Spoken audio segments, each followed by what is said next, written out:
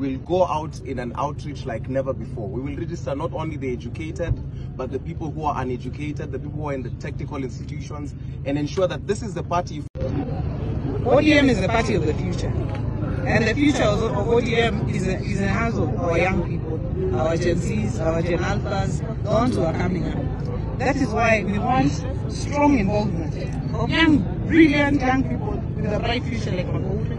It behooves everyone who's of sound mind that we will go out in an outreach like never before. We will register not only the educated, but the people who are uneducated, the people who are in the technical institutions, and ensure that this is the party. If we look at the struggle that we've had, to come into the party strongly, bring in other comrades, not just comrades, bring in young people of all walks of life and take over the party.